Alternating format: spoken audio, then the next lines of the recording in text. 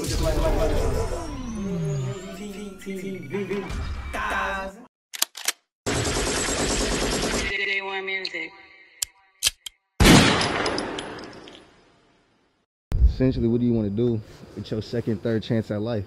Nigga, I'm rapping, I'm stacking my money, and I'm fucking with all my day one niggas and all my young niggas, and I'm just trying to have fun, bro, with these bitches, with this money, nigga, and just turn up, bro. Shit niggas couldn't do when we was growing up. Like, niggas money out here right now, so I'm trying to enjoy that shit with my dogs and my bros and shit, bro, and just motherfuckers that's loyal.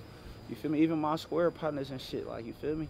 Like, nigga just want to live and enjoy his life, bro, and fuck with his kid, bro. That's all the nigga really trying to do. But if a nigga try to be on some bullshit, like, I'm going to address that shit head on. I'm going to kill that shit, dead the issue right there. Like, as far as it being an issue, like, I'm going to just kill the issue.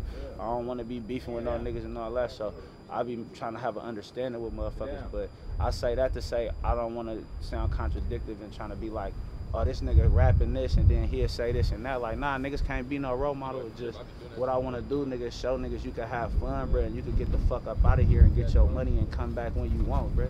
Like I said in the beginning, like, you don't got to be stuck up here or around here, bro. You feel me?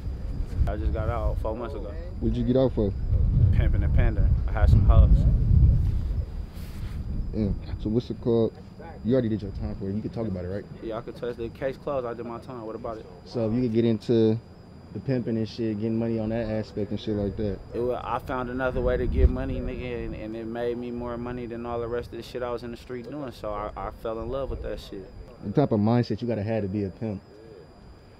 Shit, well, the kind of mindset I had, you feel me, at the time was, you know what I mean, like, I don't know, bro, it's either in you or it ain't. Like, I could talk about this shit, but if you ain't never been in that shit, you ain't never had no hoes, or a bitch ain't never paid a nigga, like, I could talk about that shit and they still wouldn't understand it, bro. So all I'm gonna say is the kind of mindset that you need to have in anything you doing in life, bro, is just be a real motherfucker, bro. Be pure.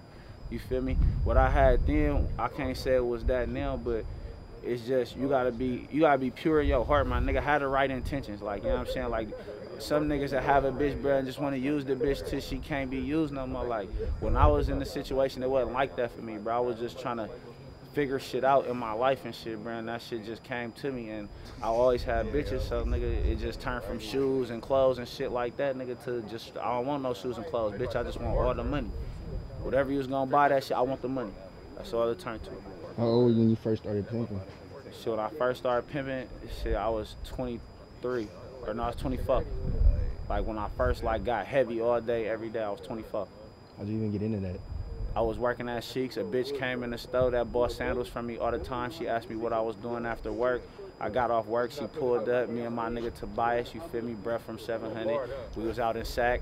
The bitch, bruh picked me up. We slid with the bitch, and she bought some sandals that day. When I got in the whip, she gave me some money and was like, nigga, you gonna be my daddy. Put you on game. Pretty much, yep, you could say that, yeah, for sure. You think you was even ready for that? Like I say, I don't know what I'd be ready for, you know what I'm saying? I just try to stay ready as best as I can, but what I did was I just played it smart, so I knew that I didn't know shit, bro, so when I got in front of this bitch, I didn't really say too much or nothing. I just acted like I knew what the bitch was talking about, you feel me, when she started talking, like, oh yeah, that's what's up, okay, whoop, whoop, like, okay, yeah, all right, well, I don't want to take you over here, because if I take you over here, it might fuck up what you've been doing, you know what I mean? Let's go somewhere where you didn't already got money at. And I just left it like that, bro, and I just sat the fuck back and shut the fuck up, and nigga, it been on ever since. Then, because like most people on the outside looking in, they don't even understand how a female or someone would even want to pimp her and shit like that, you know. You said how they would want to what? How a female would even want to be pimped or something like that, even giving another nigga money. It ain't even that. It's just people put labels on anything. Like, you could put a label and a title on anything.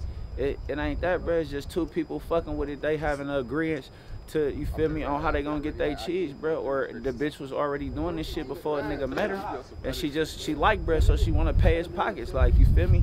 Nigga ain't forcing this bitch no nothing, bro. She's simply in love with this nigga mind, bro, and believe in his vision, bro, that he could get this money, bro, and flip it and do whatever the fuck he telling this bitch, bro. So it ain't nobody forcing these hoes to do shit, bro. These bitches is paying niggas because they like niggas, bro. It ain't even no pimping. They just paying niggas because they like niggas at this point, bro. Niggas going to jail for that shit, bro. That's what's going on. How long were you down for? What? I got sentenced to 11 years and 4 months. I did 5 years. And They told you was looking at 11 years and shit. I was looking at 38 years. I wasn't looking at 11 years. I took 11 on the deal. I was looking at 38 years. Damn. So what's the call? What was they all trying to hit you with? I got a pimping, pandering, and human traffic for every bitch. I had 20 felonies, nigga. I had 2 misdemeanors, nigga. 18 felonies, nigga. They gave me a pimping, pandering, and human traffic for each bitch, and it was a minor on the case that nobody knew about. So, nigga, that was an additional life sentence with a sex registration and some more shit, nigga. You feel me? So that shit was for real. I was 28 at the time. Well, I was 27, bro. I don't be, nigga. When you do time, nigga, you don't even keep track of that shit no more, bro. I don't even have to worry about the day or the time no more. Being 27 and they was giving you football numbers and shit, what was going through your head? Nigga, I was scared, nigga. You feel me? Cause I knew I had bit off more than I could chew at that point, cause I was expecting to do something and it turned into something else. Like I would always tell my BM, like, bitch, I'm gonna end up doing like 5 years. You're gonna have to ride that. You my dog, like, you feel me? And I'm doing this and I'm doing that. You feel me? You know, these hoes, they gonna leave and go pay another nigga if they can't pay the nigga they was paying, you feel me? And when I got there, nigga, the deal was 15, nigga, or go to trial. For 13 months, that was the deal until I went pro per and represented myself, and I got a better deal for 11 with no trafficking, no nothing, nigga, because I went in there and fought, nigga. It was either fight, bro, or these niggas gonna roast you. All the females you was pimping and shit, you said they was like, they really liked you type shit. That's why they allowed any of them telling you on the case? They all told, but nobody showed up to try. They made statements to say they self and disappeared, nigga, and I was stuck with the case.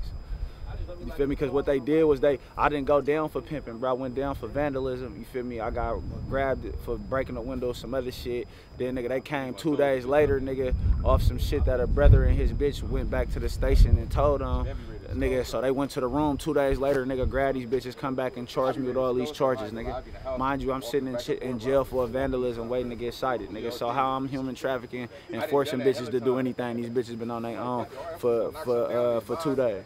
And then when they grab the bitches, the hoes tell the rollers we waiting on a ride back from CL. Like with having hoes and stuff like that, you actually like and care about these women? Shit, I done met hoes that I cared about, that I liked. I didn't even met a couple hoes I thought I loved, you feel me? But this shit, bro, I'm in this shit because this where I'm accepted, bro. I'm in the streets because this where I'm accepted. Nigga, his home was like my home, they home like our home, bro. But you can put a title on all this shit, though. None of this shit matter. Everybody got issues in their head or at home. That's how the fuck you end up in the streets, bro. So them hoes ain't no different from me. You just get better bitches than other bitches, bro. That's all this shit be about. You feel me? And I only try to keep a badass bitch, bruh. I don't try to keep no bitch that I wouldn't like or wouldn't care about. The bitch could do shit to make you not like her and not care about her, but that's after you done gave the bitch an opportunity to prove herself. But no, nigga, I don't want to be around no bitch I don't like or care about. Did any of the females stick around? Nope, hell nah. Nigga, I was in there 5 years. I didn't get one visit, nigga. None of them hoes stuck around. You get any visits from your parents or anything? Nope, my mama on dope. I just told y'all. My daddy, that nigga, come here. My daddy, that nigga, he can't make it. He old, nigga. And I'm one of them niggas like, I ain't about to call my pops, nigga. I'm a man. I made these choices.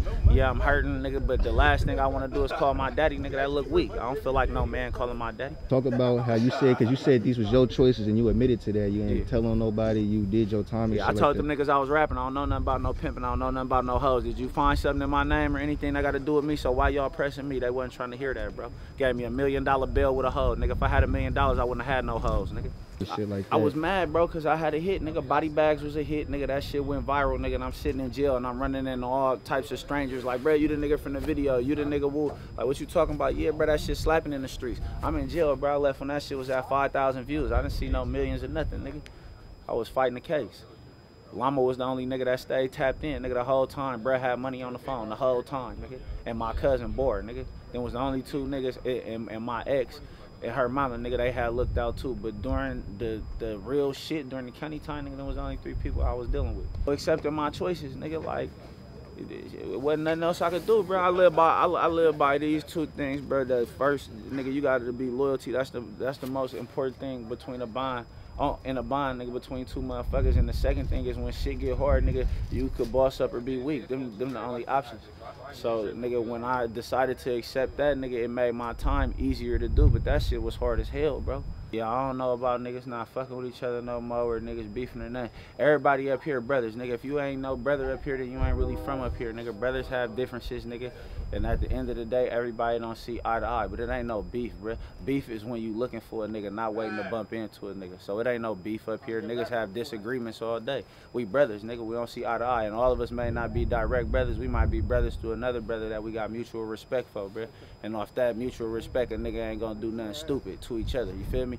So it ain't no beef, nigga. It ain't no homies hate the homies. Ain't none of that, nigga. I don't support none of that. I ain't on no homie shit, but it's hella lines and shit that you talking about, nigga, that been crossed, where it's like, nah, bro, we gonna keep it classy and respectful, and that's what niggas on, bro. All this other shit come from niggas on the outside that ain't on the inside, bro. As you see, nigga, we right here, bro. I'm right here. I could talk about this shit, bro, because I'm right here. These my niggas, I'm right here, bro. I could talk about this shit all day long, bro, and ain't nobody gonna shut me up about it, you feel me? Like, straight like that, nigga. So that's just what it is, bro. Do you think, like, it's a way for the beef with your opposition and shit like that to be ended or calmed down? What opposition you talking about with? Just like, in general. We're not going to just in general. like, with, people okay. like your neighborhood into it with. Yeah, like neighborhoods and neighborhoods, projects and shit like that. Yep. Shit, you say could it be ended? Nah, that shit ain't never gonna end, nigga, cause niggas out here trying to earn a name for themselves, bro. You feel me? Like I told one of my niggas, you feel me, today, that niggas be thinking niggas be beefing with me and these niggas be behind the, you know what I mean? We talk. But like I told a nigga, bro, my name all I got, nigga. If I ain't have my name, I ain't know what the fuck would be going on with my life, bro, cause this all I got to hold on to. This shit like A1 credit out here in these streets, nigga, having a good name. You feel me? So, nigga, you don't want to do nothing to fuck that up, but at the same time, you got young niggas that understand, that got a lot of older homies, nigga, that's telling them, like, nah, nigga, you got to earn that shit out here. Ain't nobody going to give you nothing, nigga. So if you ain't a dog about your name, nigga, and you ain't a dog about your respect, nigga, like, that shit ain't for nothing, bro. That shit ain't never going to stop. Niggas trying to earn their name out here, bro, any way they can. For some niggas, this all they got, bro. Doing the things you did to get by and shit like that, being in the streets, pimping, getting money, do you think it was worth it? Was it worth it? Hell yeah, because I got some game, nigga, that you can't get, nigga, without going through it. So, like, the shit I went through, I'm trying to make sure these niggas, well, I can't make sure niggas don't do shit, nigga, so scratch that. I'm trying to get these niggas some game, nigga, on how to try to avoid some of the shit that a nigga went through. Nigga, I'm gonna say that much, because I can't make a nigga do nothing or tell a nigga shit, bro, but I could try to advise a nigga on how to avoid some shit, though, and that's what this shit about. And then, to anybody watching, what's it called? Let them know what come with this street shit. Pain, nigga. All this shit is pain, nigga. All the jewelry, all the money, nigga. All this shit, bro. I just told somebody that I love, bro. I'm about to have everything I want in this music shit, bro, and it don't mean shit, bro. I'm about to have everything I wanted, which was for me to make a way for me to help my people, the ones that I could help, nigga. But don't nothing come with this shit but pain, bro. And once you reach a certain level of pain, bro, it's just gonna turn you into another nigga, bro. And you don't want to be that nigga, bro, because you ain't gonna be able to get back, bro. You gonna want to love and know you can't, and all types of shit, bro. Decisions that you gonna have to make as a man gonna get real hard versus if you wasn't in the streets, bro. And that shit get hard, bro. You feel me? And that shit come with a lot of pain, bro. You got love, you love something that's living, but you can't be by it and shit because of, you feel me, choices you making and shit. Like, bro, this shit all pain, bro. All the jewelry, all that shit, all the money, the houses, cars, bro, it's all to cover up the pain, bro, or to have something to show for the pain, bro. That's what you get out this shit, bro. You get pain, and nigga, that shit, you gonna get some good times, nigga, but they ain't gonna outweigh the bad times, nigga. So you gonna get pain with this shit, bro.